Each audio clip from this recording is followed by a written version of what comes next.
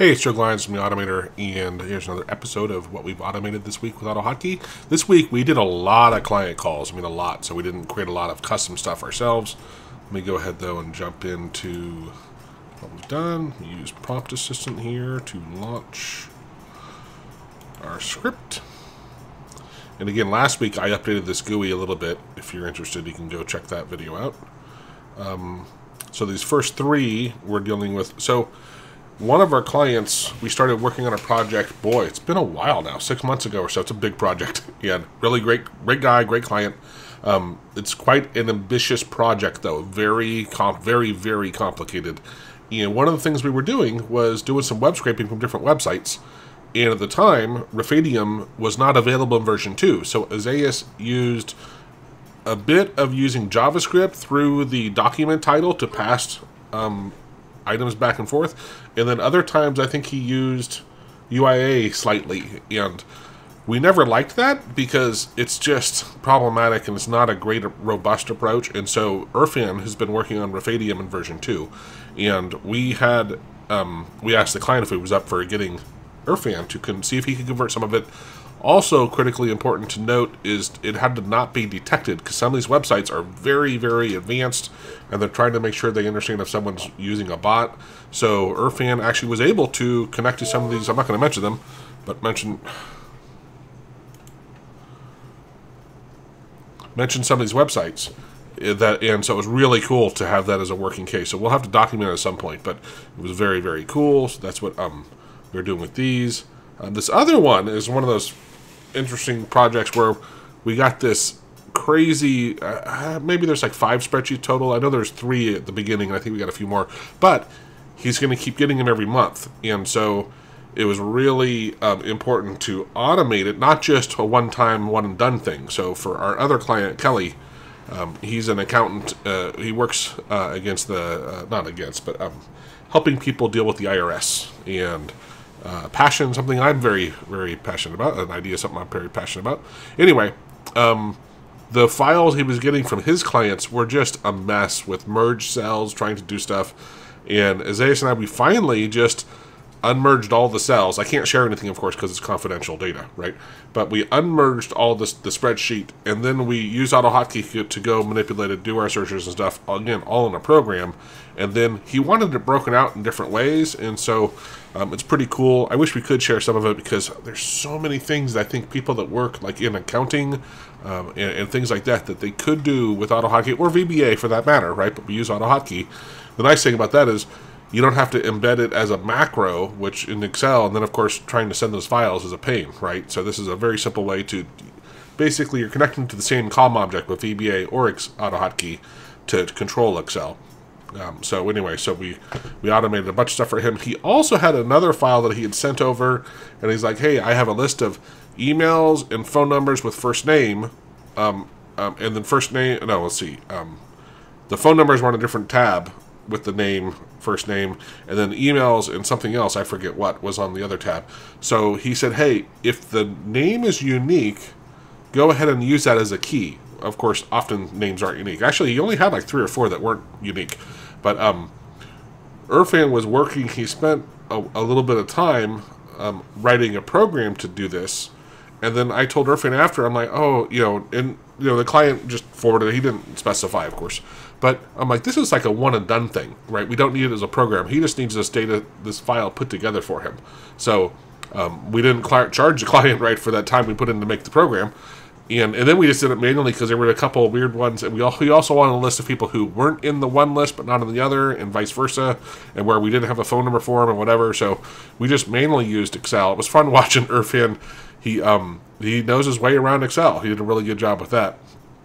But anyway, you need to make sure you talk to your clients when you're doing this kind of stuff and say, is this a one-time thing? And even when it's a one-time thing, sometimes it is easier to automate it. If you're looking up a lot of data and it's just simple, like you can use V or H lookups in Excel, right? And I know there's some new approaches too for doing stuff with that. But sometimes it's easier, but often it's something you're going to reuse. And of course, we have our Excel function library, which makes it really easy to program in Excel, so it's a very fast, simple way to help do with that. Anyway, so that's what these are. This example, I have no idea what that is. Well, great name, huh, Joe? Example. Input hook. Let me show you. So let me show you in Prompt Assistant. Let's see, no. Yeah, the code's in Prompt Assistant. So let's say what I wanted to do is I'm working on like an advanced module in Prompt Assistant. So let's say the example here just be a notepad just to have something to type in. But let me show you the code first. Customize, of course, goes to the other window. Advanced, and so this mail merge. Let me actually, because I don't have a simple way to zoom in on that, so let me put it into Site. And we'll at some point make a download on this, but it's going to be in the module. But we're using an input hook, and let's, while I'm doing this, before we forget, well, actually, that's in Prompt Assistant, so I'm not going to worry about it. But we were adding some other additional things. But what's cool is right here, this is the bulk, let's say language AHK, that'll help a little. So notice this text hook, we're using a function, and this prompt input hook. So this is the magic, right? We're going to use an input hook, which is going to populate this text hook. So hello, and then we're using the format command to say the one, and then how are you will be on the next line, right? So, and of course I could just type it in here. Actually, I don't know if I can type it here. It should work there. But let me go ahead and bring it back into here. So if I type MMH period and now a space, this is the hotkey I have set up in Prompt Assistant. I'm going to say Joe. Now notice that's a tooltip, and I can hit backspace and go in. So see how it's adjusting there? When I hit enter, it does the mail merge, and so it has that mail merge example there, right? So this is just a simple example of sometimes you might have things that you want to type very frequently as a reply to email or whatever. Hey, how you doing? Hey, name, right? So I want a simple example where I put mail merge. I forget what the H was, but type. We'll use. Oh, that's funny. I apparently can't use a hot string in there. Say is. So now what was interesting was that at first I wanted to just use an input hook. The examples that we had done before was you can make it visible, but if you make it visible, when you backspace, what gets sent it's still there. First off, it doesn't get deleted, which of course that was dumb. And then also when you if you would backspace, it wouldn't send the right characters. It was really weird, so it was very frustrating. So Irfan had this idea of, well, what if we displayed in a tooltip? So the tooltip helps you still see it. Unfortunately, we can't easily change the size. See how that font is pretty, to me, kind of small.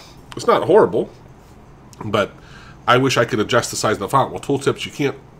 Although I asked ChatGPT if you could, and it gave me a registry setting where it seemed at least possible. I showed it to Isaias, and he's like, yeah, I don't know. And I'm like, it was right before the hero call, and I'm like, I'm not going to go do this and then screw up my computer where I can't join the hero call, so I didn't test it yet. But it would be nice, because I was really surprised you can't adjust the size of fonts for tooltips. It's very annoying, but so this still is a cool thing. It'll be in a, I'll try to remember to make it a download at some point. Obviously, this is not AutoHotkey code. That's the part in Prompt Assistant that tells it everything beneath this is a V2 script. But here, it's not overly complicated. You see, here's the backspace. You send the backspace and stuff. But what I told Irfan was we need a simple way where people can look at this and say, hey, okay, all they do is change this, right? They put in the curly braces with the 1 for the first thing, which is I think we can only have one on input hooking. And anyway, maybe we could parse it if there was a space or something and have multiple if we tried. But again, it's just a quick example because Prompt Assistant is unlike many other tools where you can actually execute AutoHotkey code within it, which is really cool. So yeah, that was one that I was working on. Well, yeah. I had the guys work on. I always come up with these ideas and then go like, "Hey, you figure it out," and they do. They always do. So, all right, let's get back to our list. Untie another great one. Text hook. So this is still, I think, playing with the same thing. Incrementer. This one I went to share this I think last week as a test. And let me run it now. It's getting close to be ready for a download. So let's say let's say I had a bunch of images of Taco Tuesday, because I help a restaurant out doing some of these things, right? So I'd say, what? Oh, that's funny. I hadn't finished that input hook, and now I don't know where that is. There we go. Okay, so Taco Tuesday. And I can also come here to preferences and say what, I forget if, I think this brings up the GUI, but I want to pad it with 3 zeros, so I hit save. Now, oh, control, was it? I forget what it was. Win-Shift-H. So, let's start it back at 1. Right, so Win-Shift-H, although it's Taco Tuesday. So in here, if I go to File, Save As, whoa, and actually, that's so funny. So notice here's the tooltip. It did it. Apparently, Windows Shift H. Apparently, I had the autosave on. So that saved this file. Look, it's Taco Tuesday. Now, I turned off the autosave. I'm going to hit Apply because File, Save As, notice, oh, look at that. It somehow didn't increment. It should have incremented that. And this is why we still haven't released it. File, Save As. There it goes. That time it incremented it. So if you have a bunch of stuff, like let's say if I was on a web page and I was, here are all the pictures for Taco Tuesday and I want to save them really quickly, I don't want to have to go write that name over and over or manipulate it or whatever. So it makes it really simple. And again, you can turn on that autosave for me. So you right-click, hit Save As, and it's done. It names it, it increments it, puts it in that folder where you were. So that first one, and that's where I'm trying to think about, maybe the first time it comes up, we should say, let you navigate to a certain folder, right? Because that's another part of it. It's like you want to make sure they're probably in the right spot. But yeah, that's one we've been working on. Oh, and it looks like I killed, unfortunately, the recently modified files accidentally. That was the one I thought I killed with the hook, input hook. So anyway, where were we here? Autosave incrementer. Okay, so config GUI, autosave. So that's still the autosave thing. Clip history. We have a release. It's on the AutoHotkey, AutoMator website. And this can allow you to pull up and search across. And Irfan did a little more work on it. He was testing some things. You can have it remember what was in your clipboard history, right? And it goes back, and you can say for how long. So let's go to Preference Center. I usually make it like 15 minutes. So it's 1 hour, I'll say 15 minutes. Apply. And now if I come in here, and let's say copy this, it gets added. That's the title of the window. Here's my text, right? And before we had it where you couldn't actually copy from here. So now if I hit Control C, it'll copy this to my clipboard. These are line breaks. The paragraph marks are line breaks. So now it's doing that. We can also filter it based off of the title and the time. So how long ago it had happened. Now I'm only going back 15 minutes, so these don't make sense, right? Maybe we should have the other preference settings say, hey, if it says 15 minutes, the only thing you can, it shouldn't list here more than 15 minutes, right? If it's back an hour, we would have it come back to here. The first 3 to be listed, but not the rest, right? So maybe we'll add that. I don't know. You can turn on and off whether it's watching the clipboard, which is handy, and apply filter to suggestions. So that's where we have this tool. What's really cool with it is if I had filtered, I'm not going to filter, but if I had, let's say when I start typing, so see these auto suggestions right here? This is it's monitoring your clipboard. And so I can use it. I forget what my hotkey was to bring this up. 31, 32. So let's say I start typing 31, 30. And see, the problem is I don't know. Let's do this. The blue dog ran across the street. I'm going to copy that. Now, I'm going to delete that. Now, when I start typing, the blue, see it in here?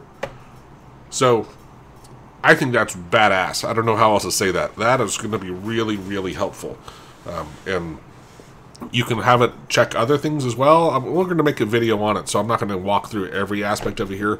But this is it's on the Automator. We're still working through bugs. I think this one has a price of $4.99. I can't remember, somewhere around there, right? It's not huge, but it is, because we spent a good 60, 80 hours easily, I think, in that tool, probably more. Clipboard history. So these are all related to that. The auto suggester. This one is a sister. So that auto suggester, that one monitors your clipboard history. But let me exit out of that one. This one, you feed it, basically you feed it files and sources of things. Let me go to the Joe version, because this is the one I just had for myself. And here, I can tell it files, I can create my own, and I can also choose on the matching. So this is a fuzzy, usually I like the fuzzy matching, but it's the same thing. I can point to files, so let's go to I think these are all right here anyway. Here we can, so default word list, I have name at, name one. So if I start typing, let's see if this is on, name, I'm not sure, I would have thought, let me see.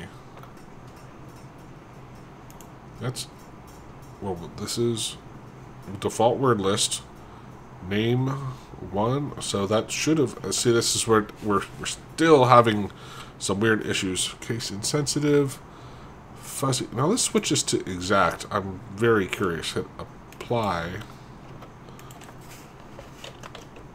Name. Now why again? Why is that? So Irfan will get to go dig into this again. And we've spent a lot of time, or I say he, and some with Rizwan, and Rizwan's been testing stuff, and Jose is helping coach through stuff, but it's, every time I go to use this, we think we got it, and then it doesn't quite work. So I don't know why those aren't working. So anyway, that one's almost there, but like you said, these things take a crazy amount of time.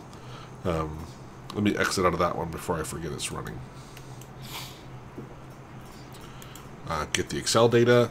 So this one, we're looping over an Excel file, getting the text, and then we're going to make a video on just demonstrating it because we used the Excel module in our function library to go do this stuff. The Chrome, this is a really cool one. Let me go ahead and use this one. The other one's a custom version, but they're basically the same thing. It's just the hotkey. So I ran it. Now it looks, so let me go edit. Actually, let me see here. I got to make sure I open Studio in the V2 version of Studio first. Now let me drag that in there. It's already open. Yay.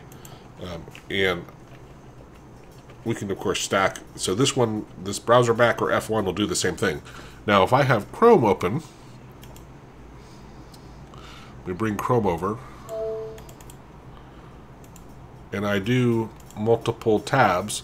Now I changed the theme, which allows it, makes it easier to see which one's active. But if I come back here, it's much easier to see. But if I hit my hotkey, was it F1?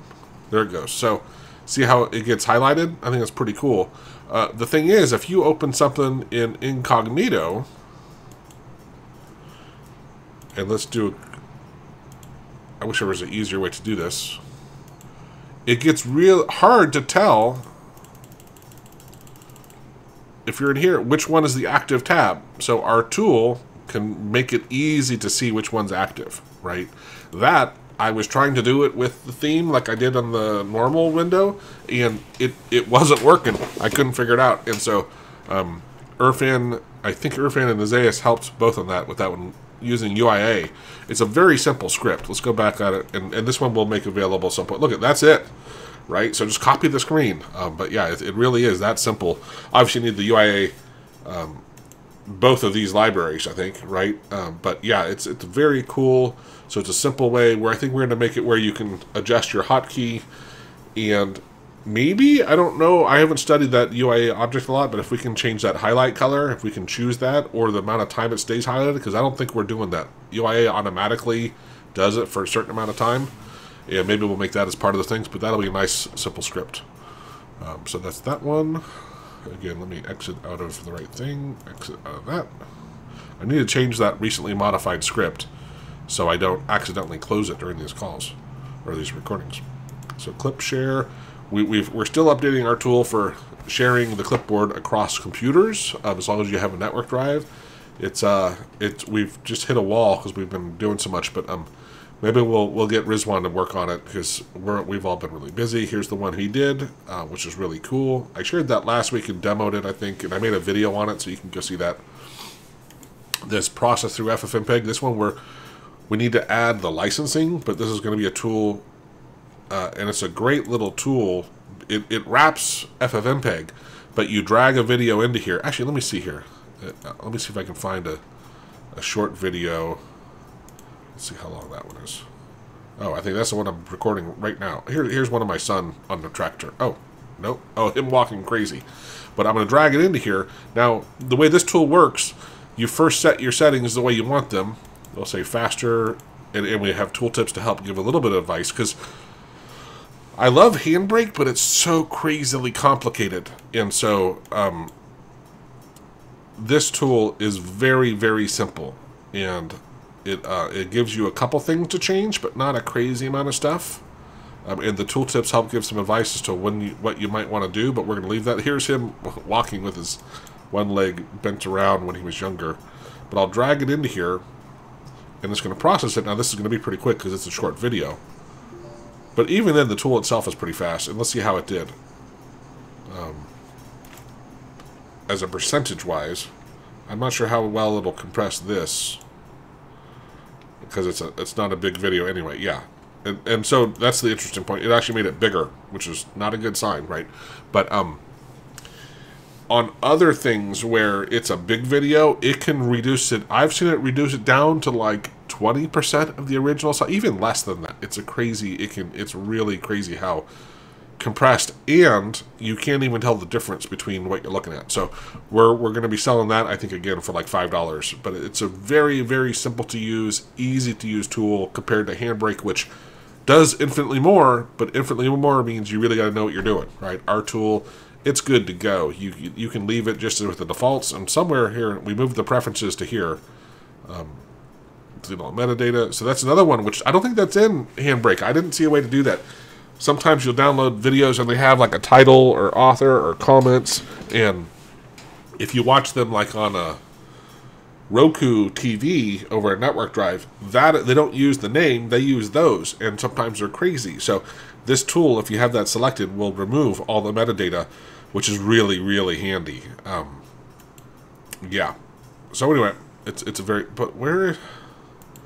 Oh, restore defaults. There we go. So that, and Rizwan updated that one this week.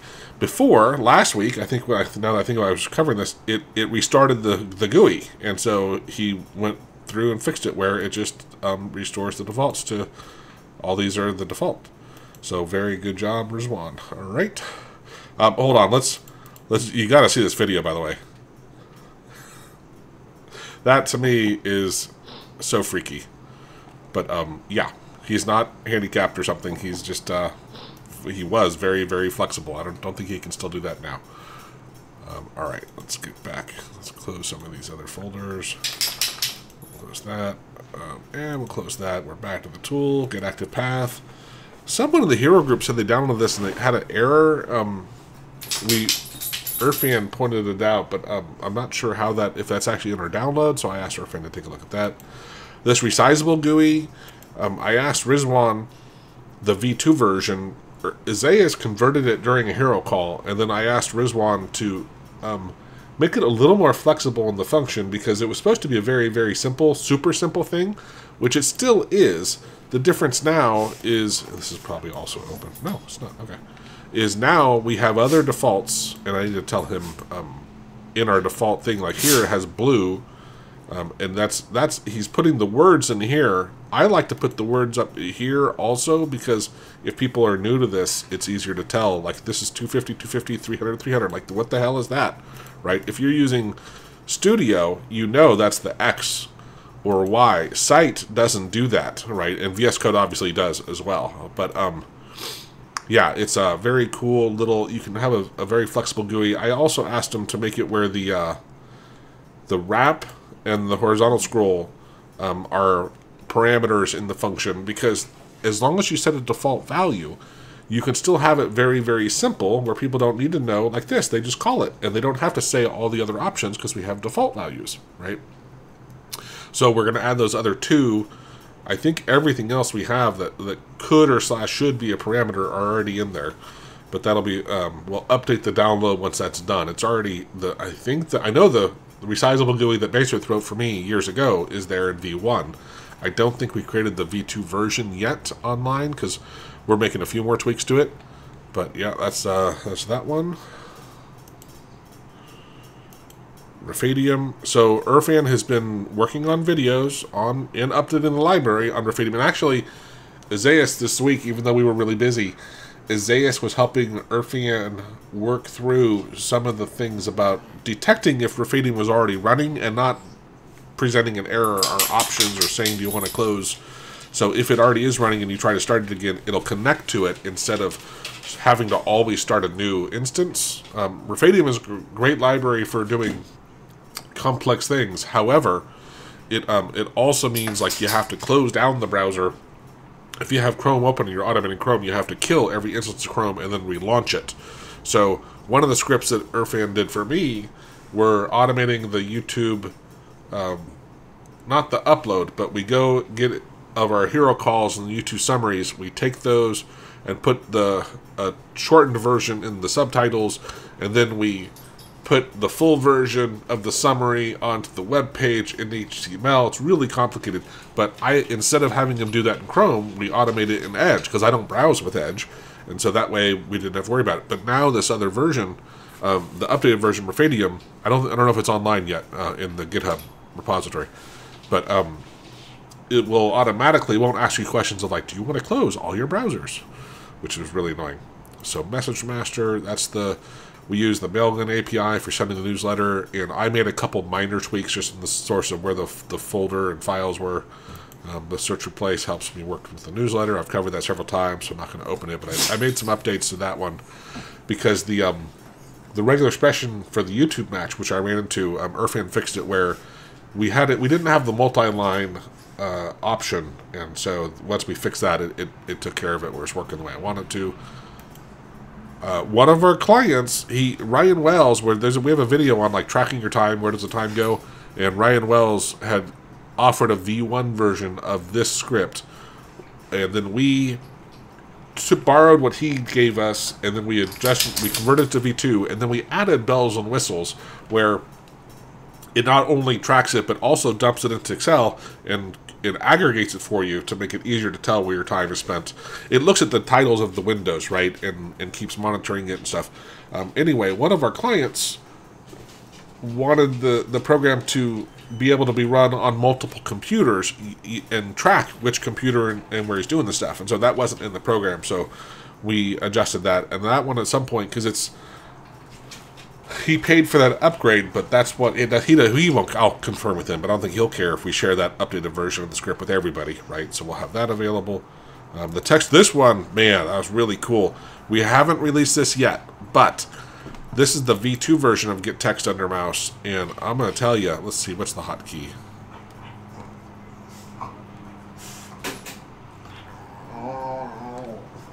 I think we're actually adding it where you can select a hotkey.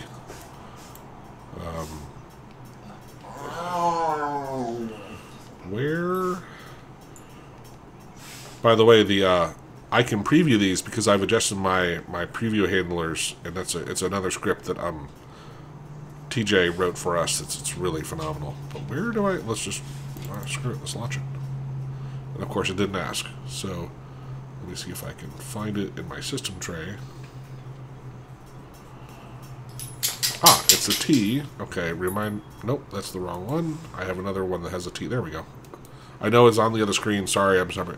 Control-Shift-B. So if I hit Control-Shift-B, unable to find text. That's surprising. Oh, there we go. So, wow, that just grabbed that from there. Let me do it over here. So it also highlights. Notice it's highlighting the element on where it got it. So I'm hitting this thing, and it's putting the text in this GUI. What? That's interesting. I'm gonna have to tell Irfan It should only allow for the last one, not every one of them separate. That's funny. Let me see how it does in here. What if I select it here? What happens? That's... Oh, it got it. Sorry. Yeah, let's try it in this one. Wow, like that is really crazy. How about this tab? So, yeah, man, I'm blown away. So, yeah, this uses the UI of the library, and it will, you can move your mouse over something, and often it will get the text under it, which is just, it's really, really crazy. I did know when we looked at it in Telegram, it wouldn't grab it from Telegram. Let me try it in OBS, because I'm recording this with OBS. I'm really curious if it'll pull. Yeah, it pulled it from OBS as well. That's really, really cool. So we don't have that one available yet, and obviously we don't want to have that text coming up in multiple GUIs, and but that's I'm really blown away. That's such a great tool. People are going to love that. Let me close that one. Okay. Picture mouse, resizable GUI. We already talked about that. We already talked about that one. Automator Spy. We did make a change to our Automator Spy, and Isaias mentioned how when you go to select with Automator Spy, because it uses the Control hotkey to update, if you hit Control C, it would update, and we didn't want that. So Danny, one of our clients we were to call with, he said, well, why don't you make it where it's the right control to update instead of the left control? Because most people aren't going to hit Control C with the right control, right? So that was a great, simple way to change it. So that one got updated. I don't know if... Yeah, actually, he wrote me this weekend and said it was updated, so it's online. This is the script that logs into YouTube, does all that work. It saved me a good 30 minutes, I'd say, today, when I was doing those, getting the subtitles for the videos and running them basically through ChatGPT. The extension does it, but you get the idea, right? But that was really cool. So every week now, that's like 30 minutes I'll have back because Irfan did that for me. So that's very, very cool. Here's the one where we just get the banner and the IDs, and here's the regex for the video ID for YouTube. So that's basically it for this week. Please like the video if you learned something, or if you want to keep learning. Those hero calls, I'm telling you, you're missing out if you're not a member. And right now, we do have a program where the first month, I think it's $1.99 for the first month. After that, it's $15.99 a month. But I'm telling you, you're going to save time, so much time, and time is money, right? Really consider joining. If you don't, join if you don't like it. I'll refund you the money for the first month if you're not happy with it. It's fine. It's a really, really, really great program. The people in there are at all different levels. We talk about different stuff. Each week we have 3 hours. I am talking to Irfan about running, because he's in Pakistan, right? So he is 14 hours ahead of me, I think. So we were talking to him about having him run a call that is more conducive for people over in like Asia, and Europe, of course, too, right? But he's so far across there, it's really hard. That's why one of the reasons why we have our calls early in the morning, because at 11 o'clock for us is 9 p.m. For him, if I remember right. Anyway, you get the idea. So we're thinking about having another hero hour at a different time now. Isaias and I probably won't be on it because it'll be in the middle of the night for us. But he's a very capable programmer now in AutoHotkey, and so he'll be able to run the calls without a problem. So maybe, like I said, we're planning that for some point. I'm just not sure when that'll happen. Anyway, I hope you enjoyed the video. Have a great day. Cheers.